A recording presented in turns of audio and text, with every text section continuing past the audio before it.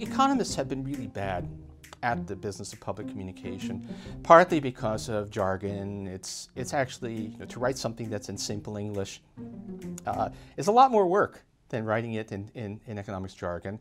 Partly, I think, because economists tend to argue from authority. I am a highly qualified, famous economist, therefore listen to me. And what you realize after a little while out there in the broader public sphere, and I've been more than a little while out there, is that nobody cares, nobody recognizes that you have to make every argument assuming that people don't know who you are, don't care about your professional credentials. It has to be an argument on the merits, and it has to be an argument that is vivid, is as simple as you can make it.